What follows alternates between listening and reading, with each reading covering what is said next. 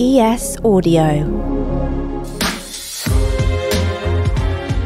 Some of the best-known brands in the world may seem like they've always been there, but even those names that appear traditional now were once disruptors. I was talking about Johnnie Walker creating blended whiskey. He also created a square bottle because it was easier to transport. He was disrupting himself and he was disrupting the market.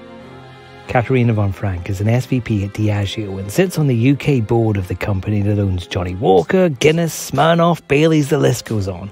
And as Channel Growth Director, it's her job to make sure those brands don't just survive, but thrive. And that means constant innovation, sometimes in spaces where history matters. It's important to, again, obviously to have the consumer at the heart, but then also to look at your heritage and to look at what inspired you and your mission and your purpose and try to move that along, in a purposeful way. I'm David Marson from the Evening Standard, and Diageo itself is going through some changes in the UK. They've just opened a new office in London's Soho, right at the heart of the capital's hospitality industry. It should have happened last year, but pandemic. And it's in that new HQ that we're meeting Catharina. How exciting is it to step into a new building like this, a new HQ for Diageo? So it's obviously incredibly exciting, and I just, cast my mind back to a month ago, and it felt like I've been with the company for 10 years. It felt like starting school on my first day, packing my bag and, just thinking about what I needed to take. But then also we're in Great Marlborough Street, just opposite Carnaby, in the heart of Soho, just walking towards our office and seeing the hospitality industry. And I remember there were some kegs of Guinness being delivered. Somebody else is getting their condiment trays ready, for the day. And I think it's so exciting after, the 2 very difficult years that we've had, getting ready, thriving again. For us, it obviously also means a huge investment into London. It's one of the 2 investments that we're making throughout this year and next year. We've also got our Guinness Old Brewers Yard, the micro brewery, which is opening in the autumn of next year. So that's a huge £73 million investment that we're investing into London. And it's really recognising, I think, London as the hub of hospitality and pooling our 4 offices that we previously had around London into one hub at the centre of hospitality, essentially. Yeah, that's a lot of money going into the capital. Why? Why London? Throughout my career, my life, I've actually lived in quite a few large cities, New York being one, Copenhagen, and also Milan. And I just find London is really one of the, if not the centre and heart of soul of hospitality. So if you look at, for example, the world's 50 best bars, which is an award that's given, it's like the Oscars essentially for hospitality, which is given to the world's leading bars. London is, always represented there with some of the key bars there, often taking the first spot. So I encourage everybody who hasn't been, to go to one of those bars. It truly is an amazing experience.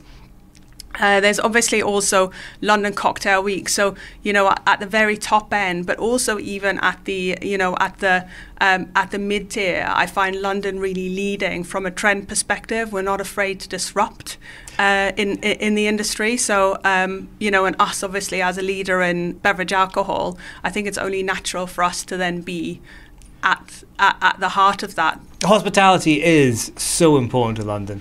You talked about coming to work and seeing the hospitality industry setting itself up for the day. We see the people going into bars. We see the people sitting outside in restaurants. During that pandemic, we lost all of that, and the industry went through a terrible, terrible time. What was Diageo doing at that point?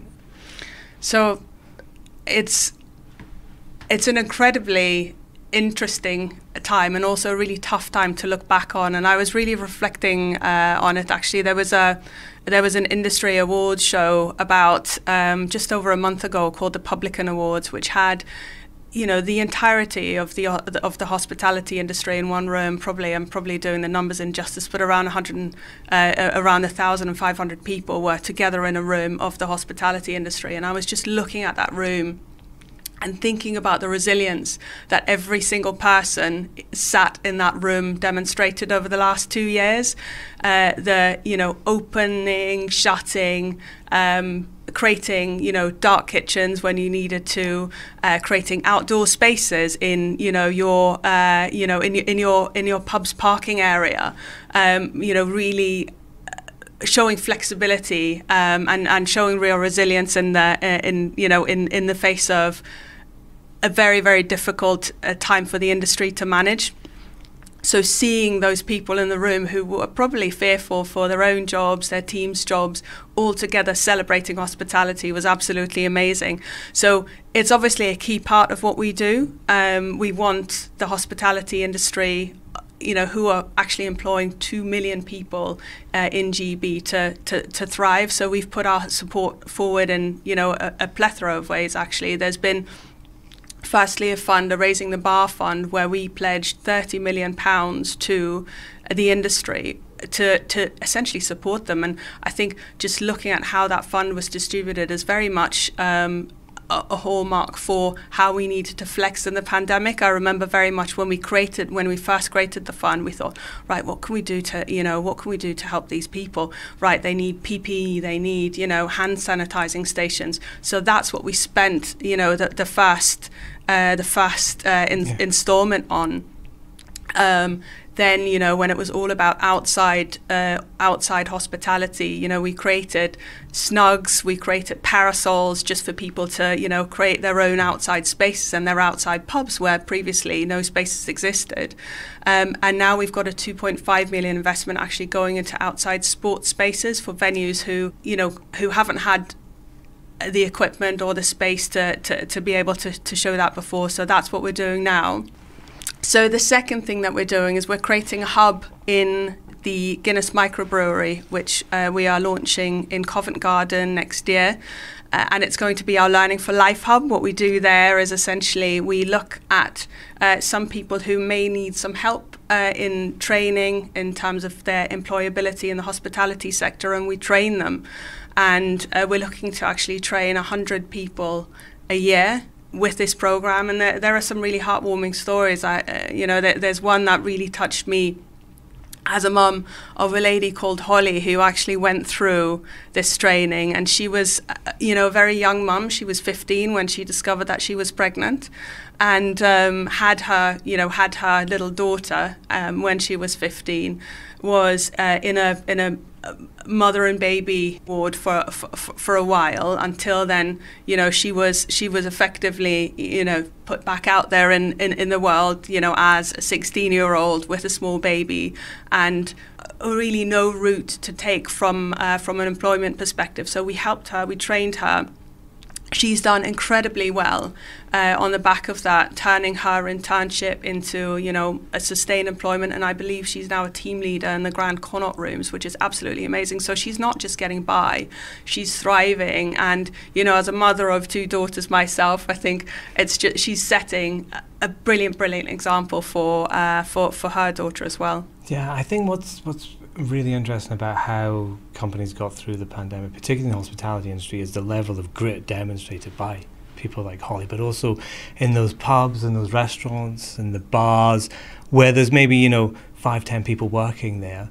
Diageo is obviously enormous. It can pretty much just brace itself and get through something like that. But those places where some of them that did get through would have been 2 or 3 weeks away from closing down. Did you feel, I guess, a responsibility more than just a commercial reality, or an actual responsibility to help those people out?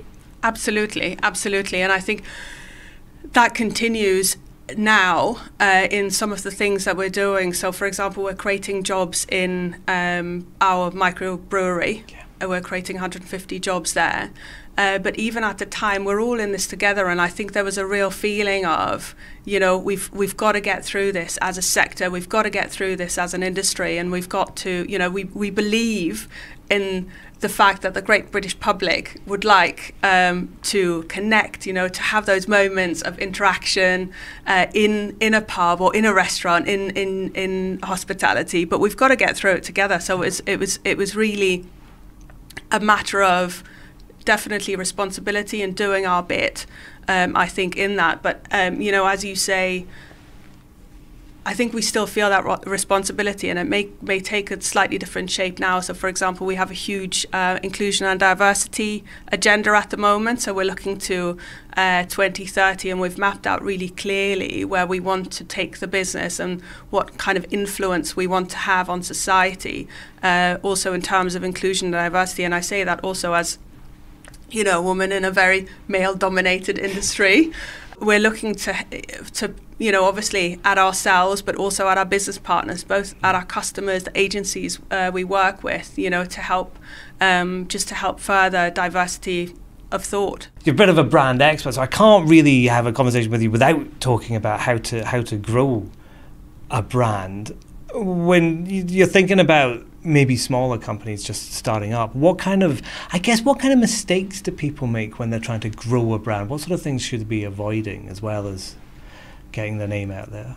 So I think we talk a lot about standing on the shoulders of giants. So if you're mentioning those brands like Guinness, for example, absolute powerhouse of a brand. Johnnie Walker, absolute powerhouse. And we've got so many with Smirnoff, Baileys, Tanqueray. So I think there's, a real respect that we try to demonstrate as temporary custodians of these brands, and recognizing the heritage and where they've come from. And there's actually an element of, I think, creativity and also disruption in each of these brands and how they were created. So, for example, if I look at Arthur Guinness, for example, he was making stout at a time where everybody else was making, pale beer. He made, a really full-flavored, strong and dark one. Johnnie Walker, for example, he created, his first, his essentially at a time when everybody was doing single malts. He created his first blend. So he wasn't afraid to push the boundaries. And I think what we try to do is embody some of that spirit when we look at how we extend our brands today. It's obviously got to be driven by the consumer. It's always got to be driven by what the consumer would like, what they perhaps don't know they would like, but then also just looking at trying to make our brands a force for good. So, as an example of that, on Guinness, for example, we have a huge association with rugby. It's where it's where we're consumed. It's what we sponsor. However, there was a stat that really surprised me. Only 4% of media coverage is actually around women's sport, which also historically isn't an area that Guinness has played in. But then when I talk about, our brands being a force for good, that's really something that we've tried to further in terms of expanding our brand. So partnering, for example, with the likes of Wikipedia to look at some key athletes' profiles and to make sure that they are verified, that they are, as strong as some of the male athletes' profile, just to level the playing field. Likewise, on Twitter, just verifying their profiles there. So just really pushing our boundaries there in the same sense that probably Arthur Guinness would have done, all that time ago, not being afraid. And we've obviously got large brands. We're looking also always to expand our portfolio. So we're purchasing some smaller brands in areas where perhaps we haven't had our strength. We have a huge agenda in low and no alcohol, for example. Yeah. So Seedlip is one of the key acquisitions over the last few years that we're moving into a space that, perhaps as an beverage alcohol company, you wouldn't expect us to make a move in. We're looking to reinvent ourselves. We're looking to disrupt, and I think you need to do that. If you're building a brand, you have to be a disruptor, and you have to be unafraid to disrupt yourself as well.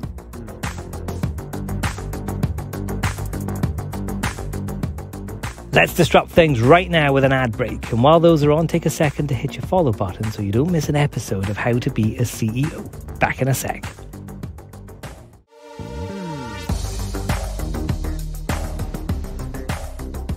You said that you feel like the custodian of a brand, and clearly you've done your research into the history of these things. Was that important to you when you take over something like Guinness?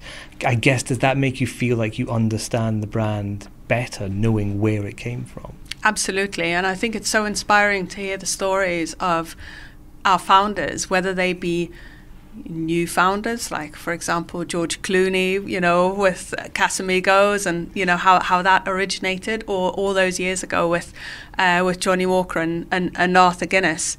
So if I look at myself as custodian, I see myself as essentially the torchbearer for a period of time on that brand, and I want to be true to the brand. I want to reinvent, and I want to think about what the people who created those brands would do in this current environment. And I think we all are inspired. So if I look at our agenda, and again on Johnnie Walker, we've just built a huge centre in Princess Street in Edinburgh, also, where you can... My hometown. Your hometown, yeah. There you go. Have you been? Not yet. Right, we definitely have to get you along.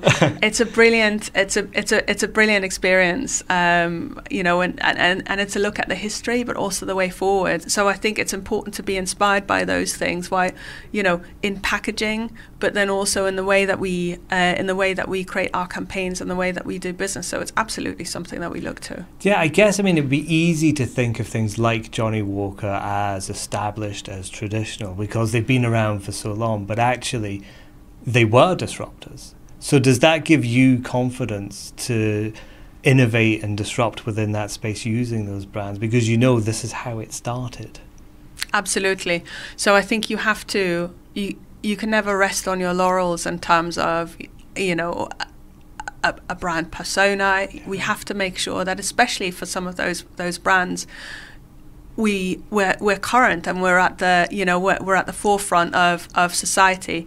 The Guinness example, where we've really helped female sports people and athletes, leveling their playing field to create a more inclusive society. I think that's the role for some of our brands, to be the force for good in that, and to constantly look at ourselves to disrupt some of the things that we're doing, who we're speaking to, how we're being served. So again, if I look at London hospitality, we've seen a huge surge in cocktails. And actually, if you look at some of the challenges that the hospitality industry are facing, there are staff shortages.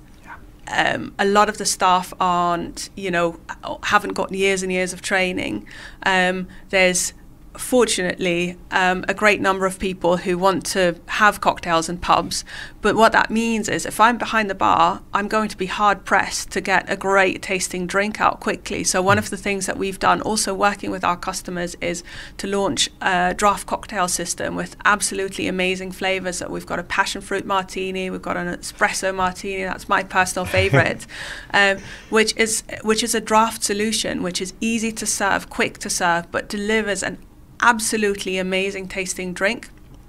It's made with Smirnoff, and it helps our customers because it actually answers one of their problems, but it also obviously delivers a great experience for the consumer. So just doing things like that have the consumer at their heart, talk to our customers, and actually solve a problem for them, create great experiences. I think that's one of the ways in which we, for example, have disrupted cocktail making, because prior to that you needed a shaker, you needed a jigger, you needed ice, you needed all of the various paraphernalia, and quite a lot of time to actually make a great tasting cocktail like that. Yeah, there's always a big long queue in a cocktail bar. Have you reduced queues in cocktail bars because we can get them out faster now? I would like to think so, but I also would like to see the queues quite long for a long period of time. And I think we've seen a huge surge in cocktails. So, and I think one of the things, and I've obviously been home during the pandemic, and I've enjoyed parts of it a lot, and I've become, home mixologist in a way, but absolutely, I cannot make as great a drink as I can find in the London on-trade and some of the London bars that we've got here, and just going out and having an experience that I can't recreate in the home. That really fresh ice cold pint of Guinness, or that well-made cocktail that's garnished, that's served to me. That's absolutely amazing. So you can't replicate that in the home, and I just hope that long may it continue. Do you think just opening this building itself is a symbol? Diageo's staying, we're not going away, we can help you. Oh, absolutely. It's a huge commitment from our part into the capital, because we're seeing people come back to the office. We're seeing people, really thrive also in wanting to go out for after work drinks more so than we had, even a year ago. So we're seeing people come back and really wanting to foster those connections. I'm a big fan of tech, and I think it's been, absolutely incredible in terms of enabling some of the flexible working, and I truly embrace that. But I think there's something special about sitting down, having a pint of ice cold Guinness and just being authentic. Presumably you're not offering pints of Guinness at every meeting that you have, but are people coming back to this office? Are they excited to return? Yeah. So we've had quite a few discussions around this, because we've always enabled very flexible working at Diageo, and I think we'd become quite used to it. But if you look at the office and how it's built up, it's really built up with our employees at the very heart. So even in the creation of it, employees fed into the process. And if you take a tour around the office, you can see that there are very many different spaces. So some spaces for more formal meetings. There are very informal meetings. We've got 2 world-class bars as well. So whilst I'm not going to be able to serve a Guinness at every meeting, it does take it does take some formality out of the conversation. It's great for that. We've also got, a hugely attractive offering then from a wellness perspective. We've got an exercise and fitness room right on the top floor. We've got, art around the walls. We've got some living walls here. There's a lot of greenery in the office, and just bringing people together. I think they've really yearned for that connectivity. They just pop to the pub on a Thursday, or they might bring some friends into some of our bars, and that just gives me great energy to come into work every day and do what I do. I guess just as one final question, just thinking about getting out of the home and going back into bars and restaurants and enjoying the hospitality industry, do you remember what you did when you came out of lockdown? Do you remember where you went and do you remember ordering that pint of Guinness? Let's say it was a pint of Guinness because you worked for Diageo, but it could have been anything. Do you remember that, and did that feel kind of satisfying? Did it feel relief to you? It did, and both obviously on a professional level but also on a personal level, because just that connection moment. And I do remember actually going out. It was actually my wedding anniversary with my husband, and we went to the pub, and it just gives you, or gave me at the time, it gave me really that feeling of being amongst it, of being back in, back both professionally in the in the industry, but also of just being back in life, being able to resume my social life in a way that to me felt more authentic. So yeah, I definitely remember that moment very well, and I did have a Guinness.